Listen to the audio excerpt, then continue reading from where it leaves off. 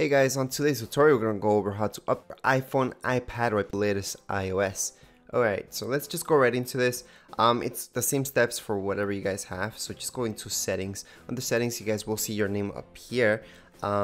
Just make your there, okay, so that's the first thing you guys should do no matter how big or small the update actually is.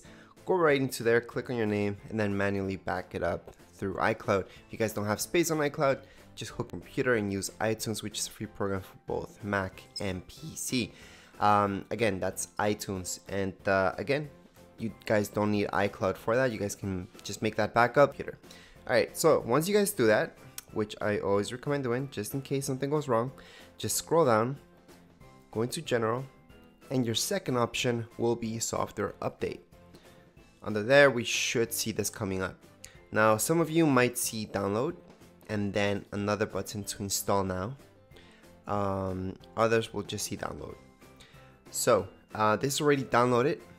The download itself doesn't take that much time because since this is not a huge update, therefore it's not gonna take more than 30 minutes for most of you.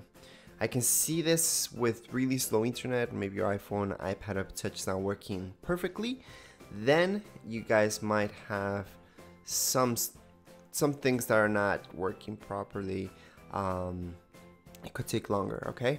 But if everything's working fine, that's just about it, okay? Once you guys tap on install now, which I won't do right now because it's just gonna restart. Well, it's gonna show me a message and then it's gonna restart. We're gonna see a black screen, Apple logo, loading bar, and that's gonna go through.